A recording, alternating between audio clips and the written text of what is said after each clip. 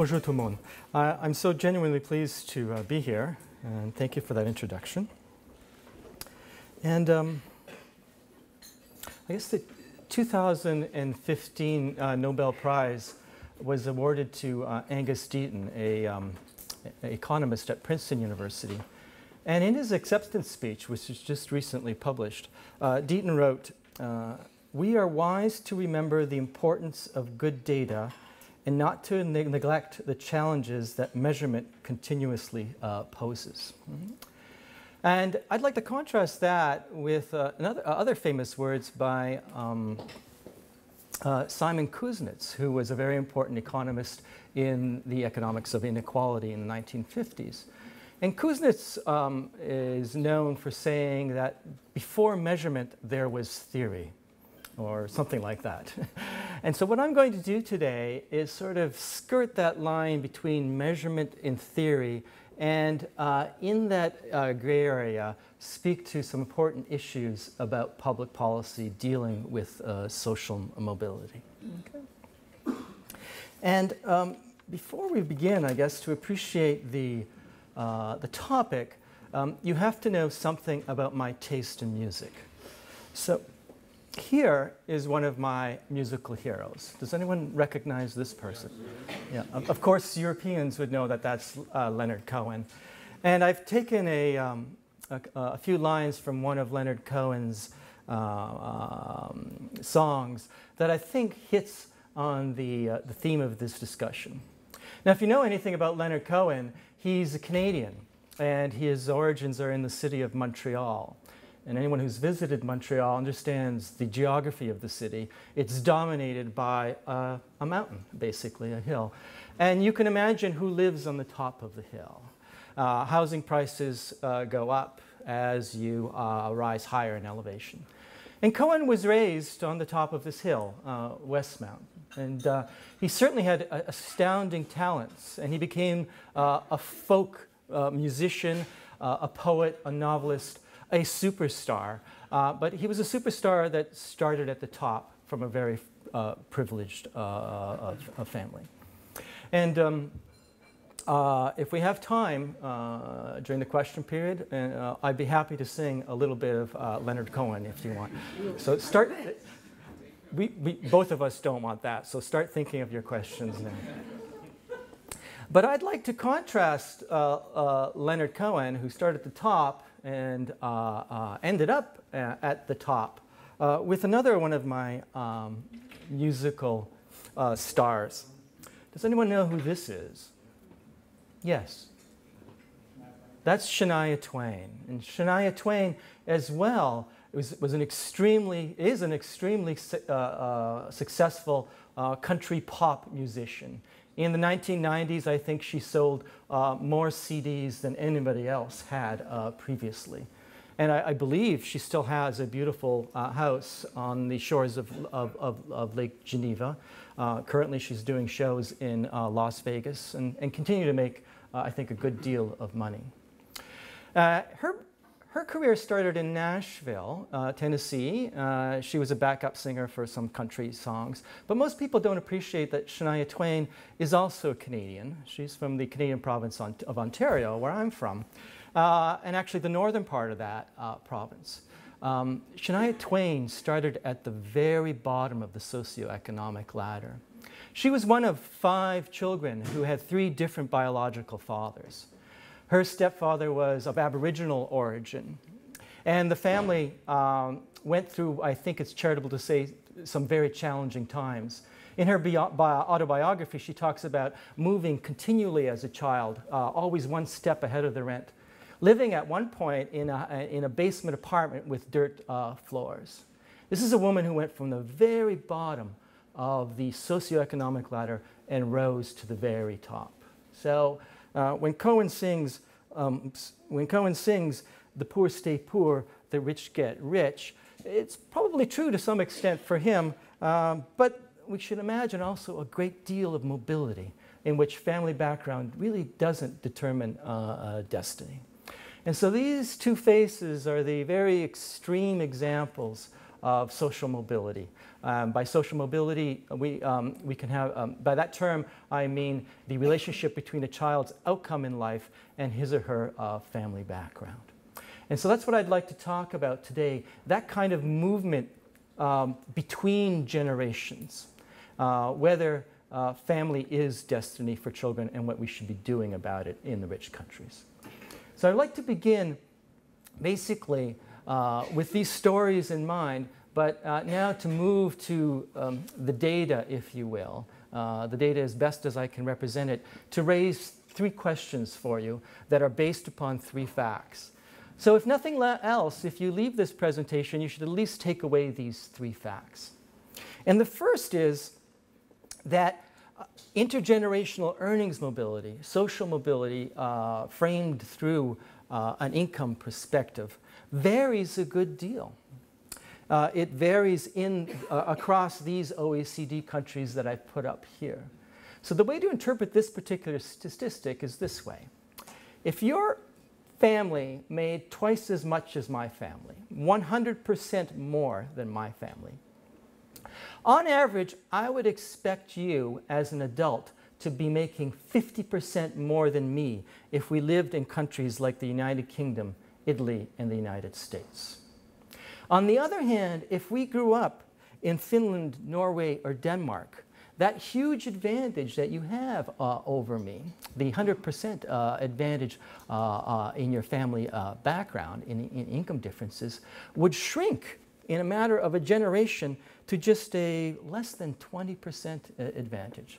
So if we grew up in Norway or Denmark, I'd only expect you to be making 15 to 20% more than me. That's a very significant difference. But the question I want to leave you with after we consider this fact, does it require a policy intervention? What is the optimal rate of social mobility? Or do these differences reflect some underlying fundamentals that are not open to policy discussion anyways? Okay? So that's fact one, social mobility varies. And I stress it because there are some differing opinions in the literature about that. For the economists in the room, this is the intergenerational earnings elasticity. There are a lot of other measures that I could focus on, and we'll talk about those briefly. It varies, but it varies in a particular way. So in this picture, I've taken our social mobility measure, and it continues to be represented in the vertical dimension here. So it's the same statistic ranging from about 0.1 to 0.5, 10% to 50%.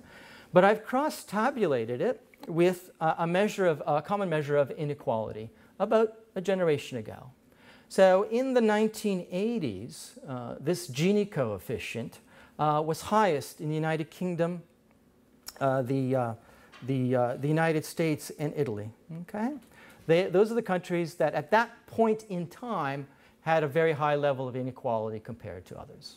So you can think of the Gini coefficient as an expected difference in incomes between any two people. 2 times the Gini coefficient is the expected difference in incomes relative to the average. So if we took any two random Americans, we would expect their average income difference to be about 70% when the Gini is 0.35. Okay? On the other hand, countries like Finland, Norway, and Denmark were the most equal societies a generation ago. What you want to take away from here, this fact is, societies that tend to be more unequal at a point in time are societies in which there is less social mobility. There's more stickiness between the incomes of parents and their children in the United States, the United Kingdom, and Italy than there is in some of the Nordic countries. And this curve was given the name the Great Gatsby curve by one of President Obama's former advisors, Alan Kruger, in about 2012. So this is the Great Gatsby curve. It's the relationship between inequality and social mobility. And it's a relationship that somehow challenges our perspective of ourselves. Certainly for Americans, a society that has traditionally tolerated much higher levels of inequality because there was so much movement in the income distribution. Yes, Americans tell themselves we have a lot more inequality, but anybody can move to the top. And certainly if you can't, with your own energies and talents and perseverance, move yourself to the top of the income distribution, you can certainly hope as much for your children. And that defining metaphor is sort of being questioned in this graph. And that's in part the reason that President Obama used this to sort of frame some of the election issues around the 2012 election. So where mobility is lower, inequality is higher. Does this have public policy relevance? You could imagine here a simple Robin Hood policy. Well, tax the rich, give to the poor, and you've solved two problems at once. You've made inequality smaller in the here and now, and you've promoted mobility in the next generation. I don't think we can make statements like that without first understanding the underlying drivers. All right? What this curve is missing are whole layers of forces that are binding inequality through opportunities to social mobility. And so we have to understand those kinds of drivers before we can appreciate the policy implications of this second fact. Okay? And the third fact is related to just that. Inequality is on the rise. Does that mean we are moving towards less social mobility as a result? In this picture, which I've taken from a very important OECD publication, and I commend it to you, it's called Divided We Stand. It documents the fact that, something we all know in this room, that in many countries, inequality has been rising over the last 2 or 3 decades. So the way to interpret this plot is the base of these arrows is the level of the Gini coefficient in 1985, and the tip of the arrow is the Gini coefficient in 2008, just before the Great Recession. So for most of these economies, inequality has been going up. And the question I'd like to put to you, and I hope we can take some steps in answering, is, are societies experiencing more inequality likely also to experience less social mobility? Do we risk sliding up the Great Gatsby curve? Okay, so those are 3 facts that I think in and of themselves are important, in the sense that Angus Deaton has told us that measurement is important. But we can't get to policy without really considering economic theory in the way that Kuznets has also focused our attention. So what I want to do in the rest of the talk is give you a framework drawn from standard economic theory to interpret these facts in a policy-relevant way. And then we can start singing Shania Twain at the end if we have extra. Does that sound reasonable? Okay, all right. So any questions of a clarification nature? Have I sort of presented this clearly, or are there any crucial concepts that are confusing? Yes? Could you take this first slide again, please? This one, yes. You ask whether this asks for a policy intervention, but is the fact that there are so different mobility levels not a consequence of different policies? Yes. So that's exactly where I want to go. What are the drivers here? And I think you've said it correctly. So this is one of my conclusions. Let's just pause here. That to some extent, this is a policy choice. That public policy can influence mobility. But there are other things going on as well, and I want to illustrate those other things as well. That's one of the big 3 that I'm going to focus on. So that's a good way to move forward. So these are my 3 questions derived from these 3 facts. And I think we're going to get to your question in point 2 of this. Okay? All right, so I'm an economist, and you have to allow me at least one equation. Otherwise, I'm not going to feel totally satisfied with myself. And this is a famous equation that's due to Francis Galton in the 1800s, and it reflects a regression to the mean. And I'm not even going to talk about it, but the important thing that we are estimating here is this particular parameter that relates a parent's income to a child's income. And this is our stickiness parameter. This is the intergenerational elasticity. Think of this as a gradient of incomes. If you have a parental income in a horizontal way, and you have a child's adult income in a vertical dimension, you know, is that a flat gradient or is it a very steep gradient? All right? What this elasticity tells us is the percentage difference in child adult incomes for every percentage difference in their parents' income. Much in the way I talked about your parent having twice as much as mine, how much would we expect that 100% gap to shrink in a generation? The more it shrinks, all right, the greater the degree of mobility.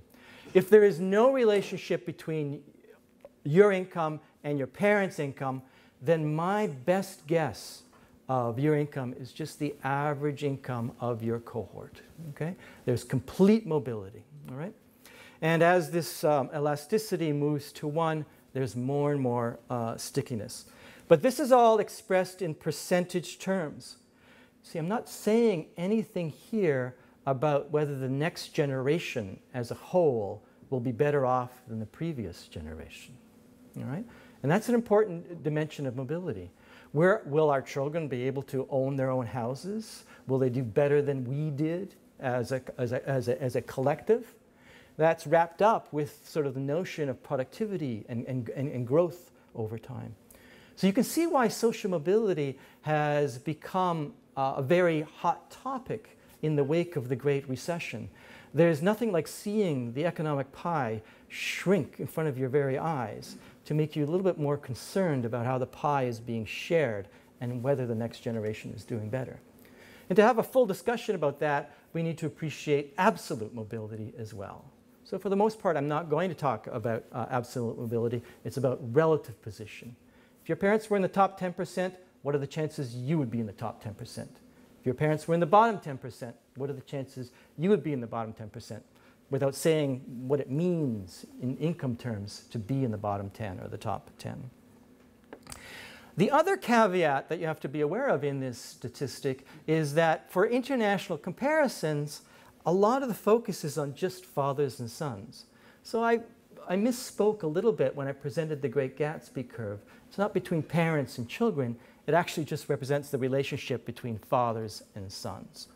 We do that in the literature for a number of reasons. 1, a blind spot. 2, data limitations. And 3, maybe a generation or more ago, family income was well proxied by father's income. Labor market participation of women has been changing a good deal. That makes modeling this a little bit more complicated. So to maximize the number of countries in your cross-country comparison, the focus is often on fathers and sons because that's where I can get as many countries into the Great Gatsby curve as possible. But the literature is much broader than I'm representing it. In my own country, for example, Canada, which has an intergenerational elasticity of about 0.3 for men, that's a little bit lower for fathers, daughters, or when you look at family income. So those estimates are out there. The other thing, when you hear policymakers speak, and the current chairman of the Council of Economic Advisors in the United States, Jason Furman, gave a speech on this, you'll hear them talk about upward mobility. And this is a nice way of framing this discussion for policy purposes. We want every poor child to become everything they can be. We want them to be able to move up in the income distribution. But that's not what this statistic is talking about. It's not giving you a sense of directional change.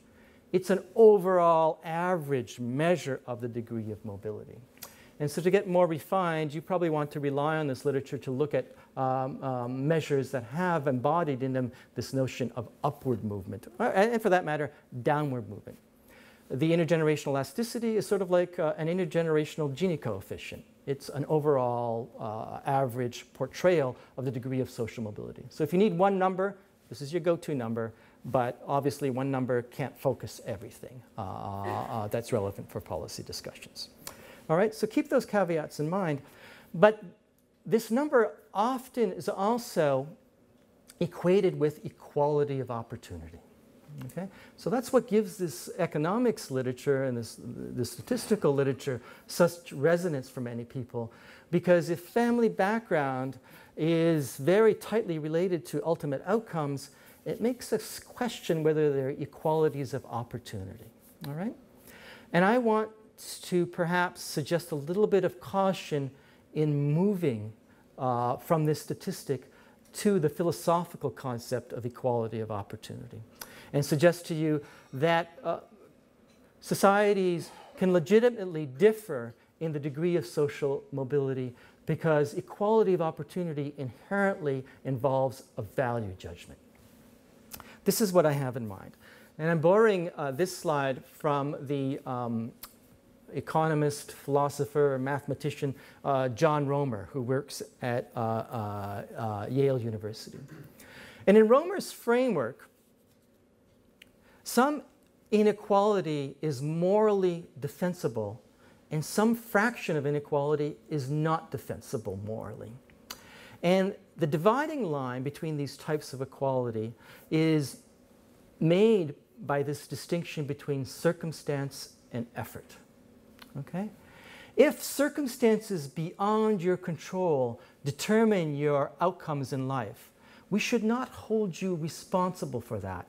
In fact, society should compensate you for that. Okay? On the other hand, that part of your outcomes that's due to effort is something an individual should take responsibility for, not be compensated for.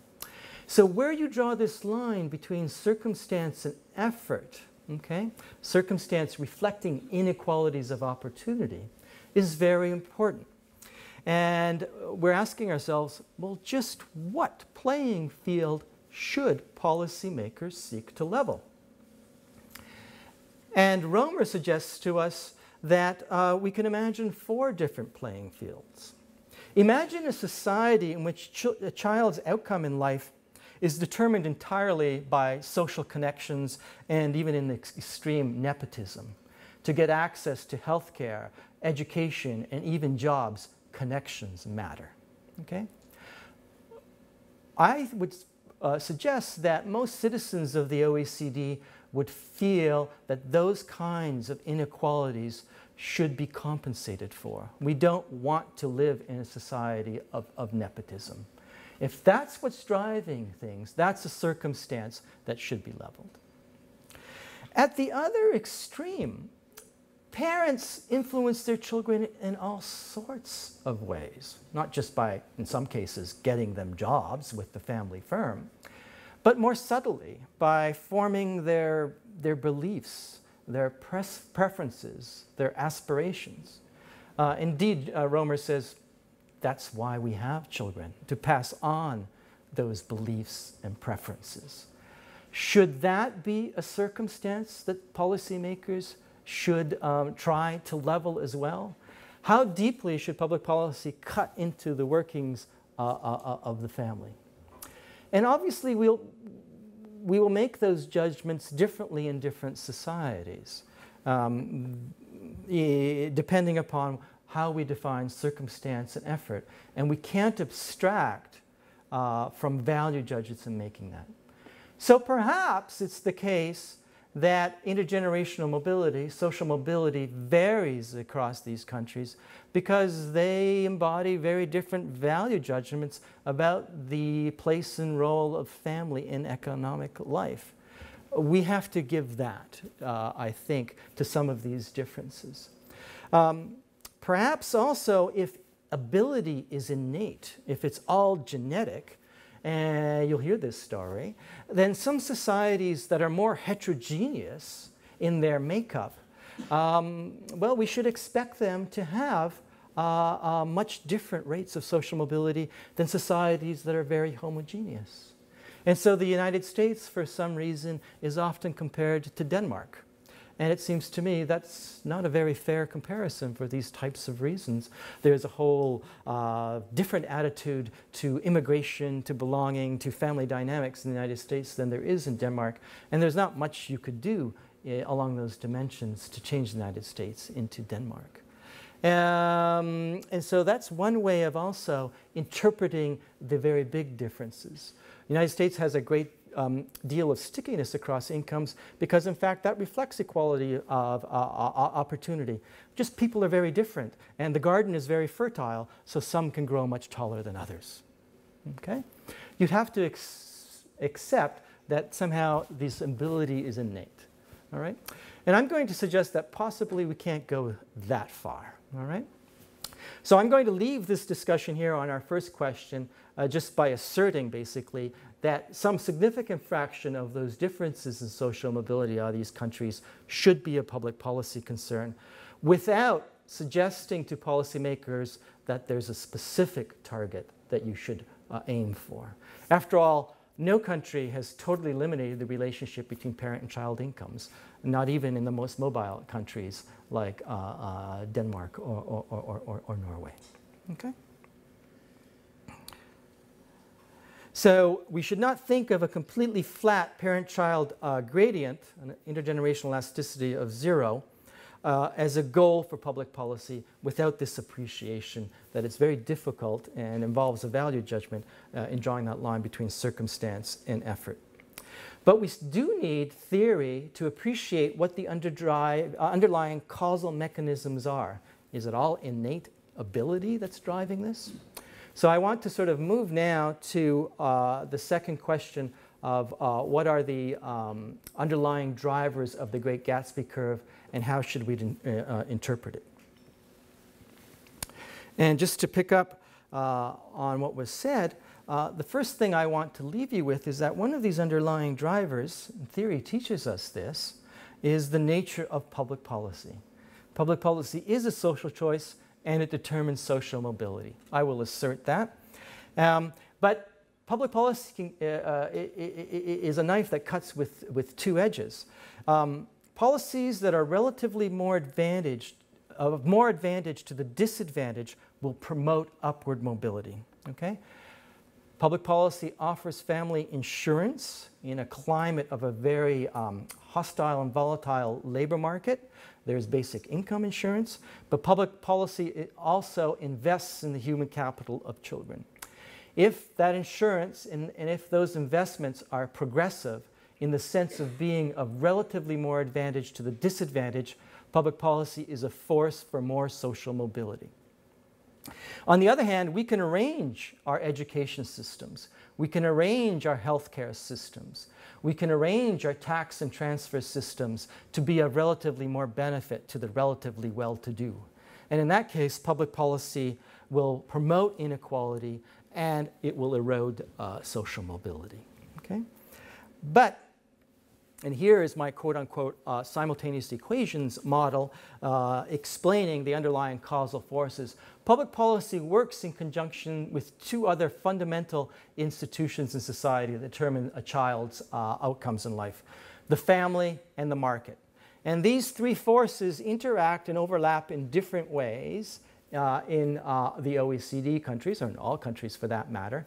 And it's in having this institutional knowledge and in how these forces interact that helps you understand why countries occupy a particular position on the Great Gatsby curve. Okay? I think whether you are progressive or conservative, or in American terms, red or blue, you have to accept the fact that the family is a fundamental force determining child outcomes.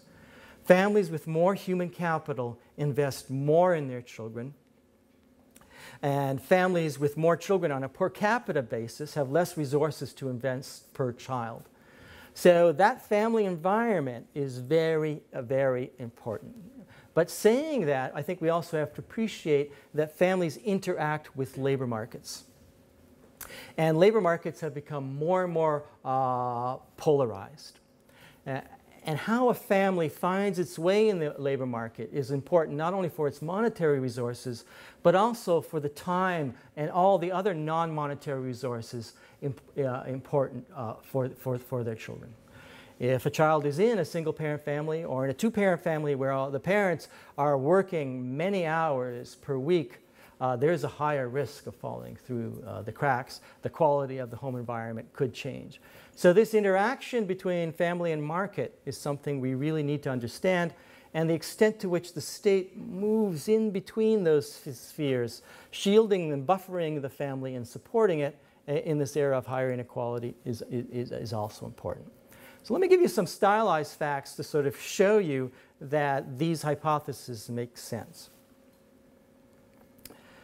What I'm relating to you here, again in the vertical dimension, is our intergenerational elasticity. So remember, the lower you are here, the more social mobility, the less stickiness of earnings between generations.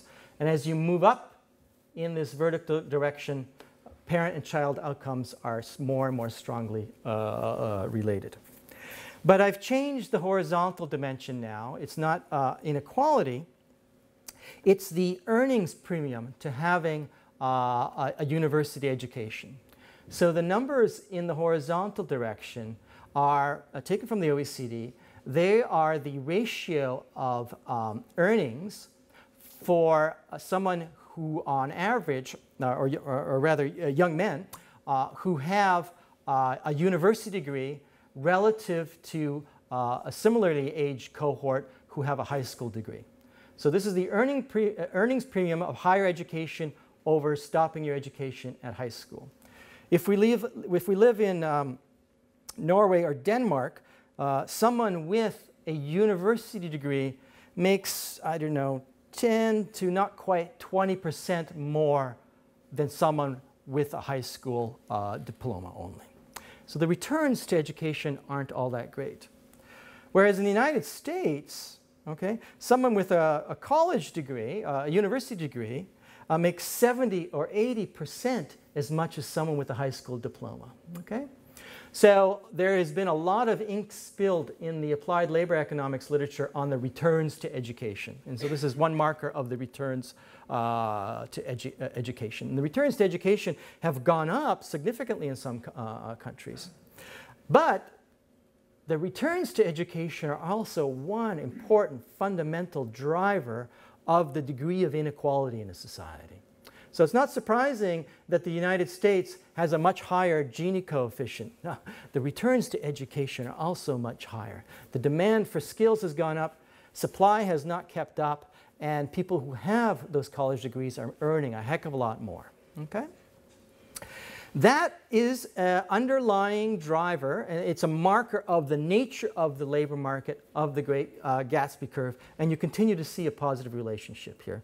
The outliers are as interesting as people who are groups that are on this curve. So here's good old Italy, in which the returns to education are not all that great, yet the degree of social mobility is really low. So that's suggesting to us whatever is driving social mobility in Italy, it's probably got less to do with the structure of the returns to education in the labor market than other forces. Okay? But you clearly see this positive relationship. The United States is where it is on the Gatsby curve because there's a great deal of inequality in the labor market that's in part driven by college education. So if getting a university or a college degree really matters a lot, who gets it? So what I'm giving you here is, again, our measure of social mobility in the vertical direction. But here, in the horizontal direction, I displayed for you another gradient. And this is not the income-to-income gradient between parents and children, but the education-to-education gradient. So the way to interpret this statistic is, for every extra year of education for the parents, how many extra years does the child get? Okay? So in the United Kingdom, that's over 6/10 of a year on average. All right? So if you have a family that has a university degree in the United Kingdom, you're virtually guaranteed that your children will not drop out of high school. Okay? All right? So there's a very tight relationship between education outcomes. All right? If education matters, in the UK, the well-educated get that for their kids in a way that's different in other countries where that gradient is much flatter. Okay? So it's interestingly, in the United States and in Canada, my country, the education gradient is about the same. And yet these two countries have very different rates of social mobility. The difference is not so much in the structure of the education system and who gets access to good education in these countries, but it probably has more to do with families in the labor market. Okay? And so people with more human capital, all right, will pass on more human capital to their kids because of the structure of the education system in some countries. How we organize these fundamental institutions that determine a child's capabilities in life seem also to be an important driver. I'll make that point a little bit differently in this graph. I've organized a group of 14-year-old Americans into 3 groups. Those whose parents had a high level of education, a medium level, and a low level of education. So low means the parent in the household with the highest education does not have anything more than a high school diploma. High means at least one of the parents, if both are present, has a college degree.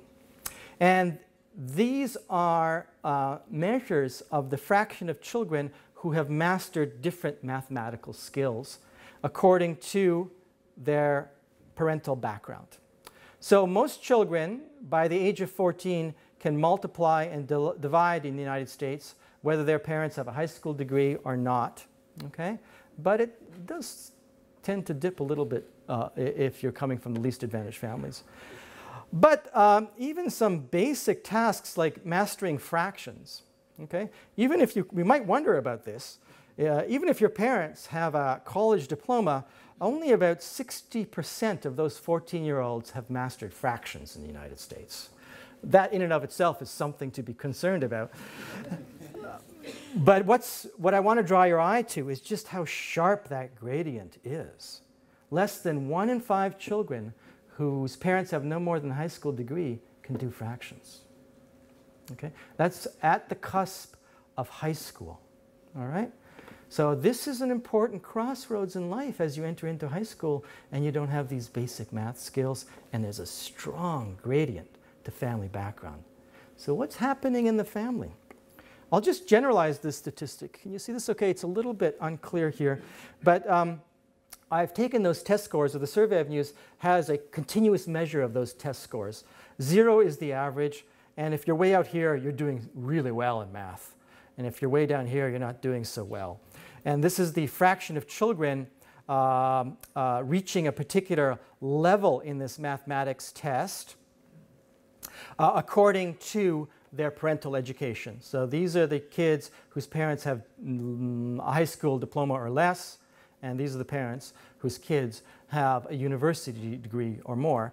If this is the average, what this says is that if your parents have a college degree, 80% of those kids are doing better than the overall national average.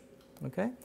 If your parents only have a high school diploma, what, 60 or 70% of those kids are below average. Okay?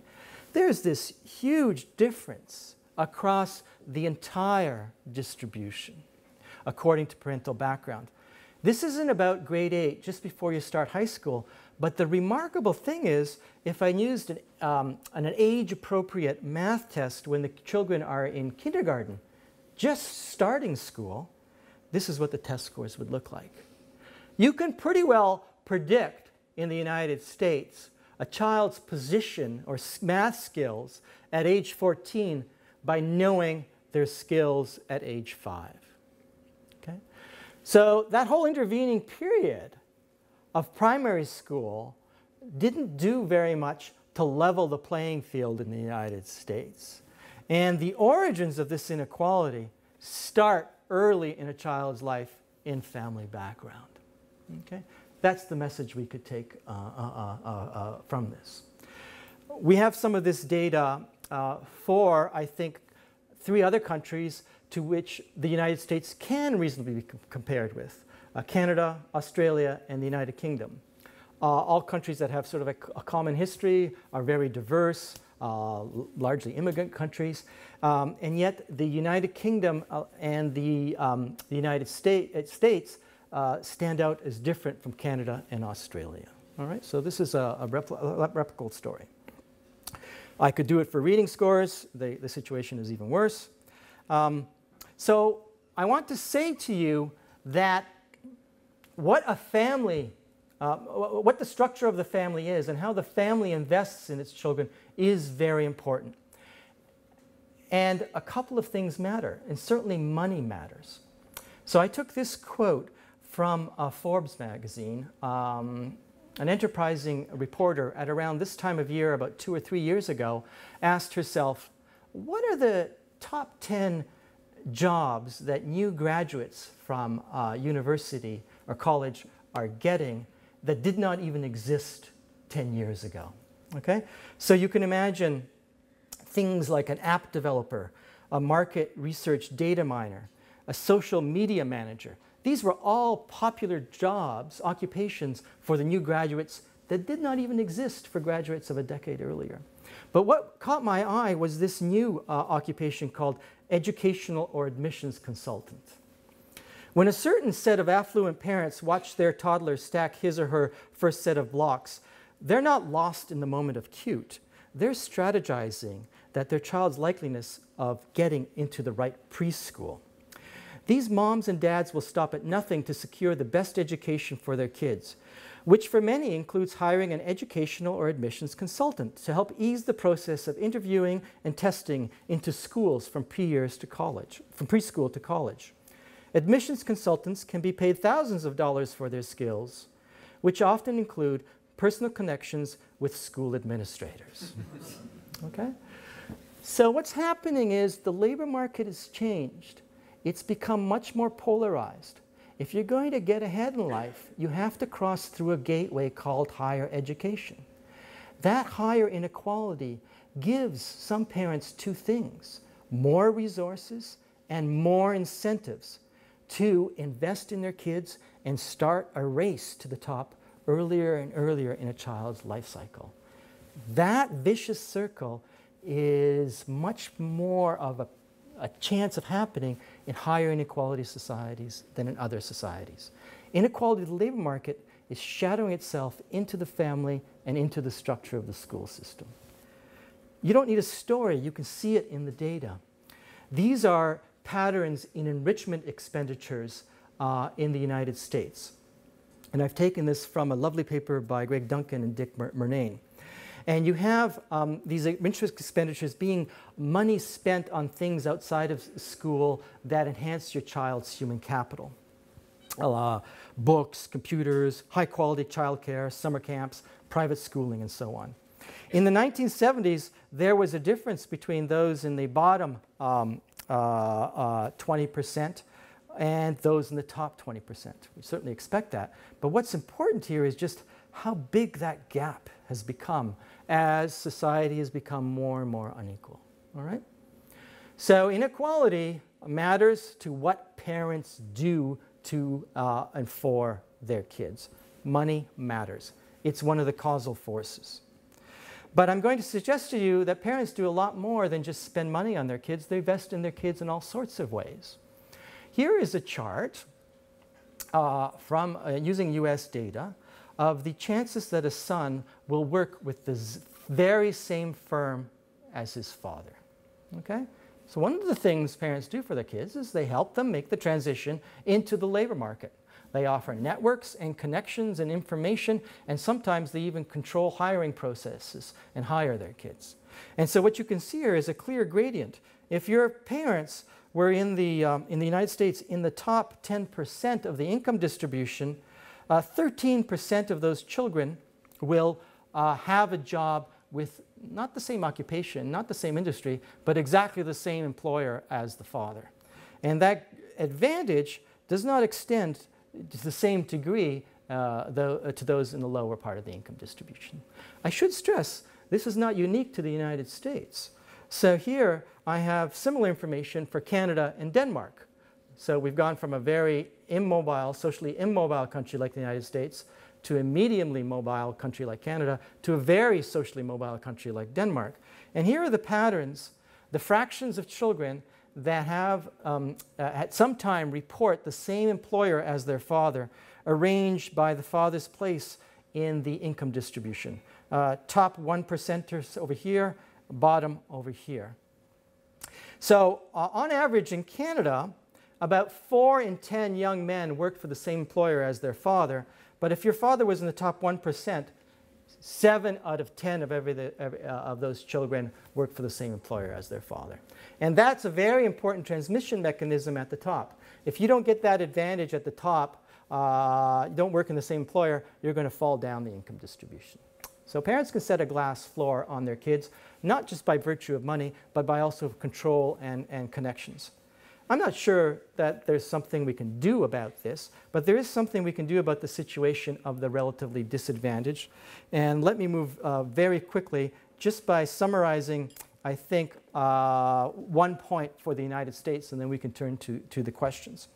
Across a whole host of dimensions, the United States and in part the United Kingdom are distinguished in how children from relatively disadvantaged families fare. What I'm giving you here is the percentage of mothers who work full time. So parents who only have a high school diploma are actually putting in a lot more hours in the labor market than parents who have a college degree.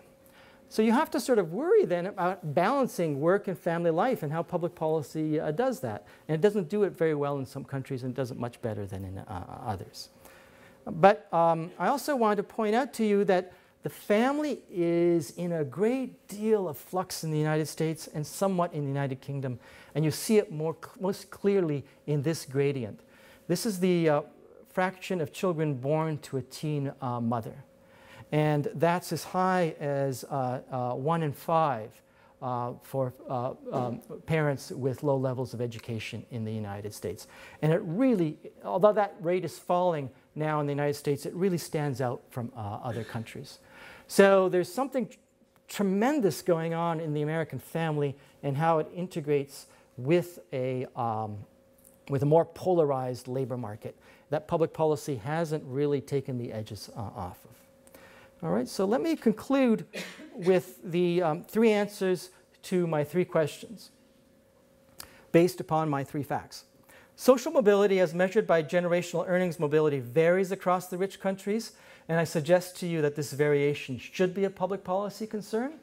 I've also suggested there's some caution in trying to develop a target or optimal level of social mobility.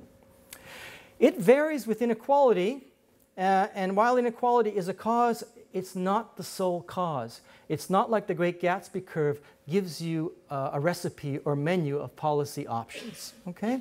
It is a signal, inequality, of a whole set of forces associated with inequalities in families, inequalities in the market, and the degree of progressivity in the state.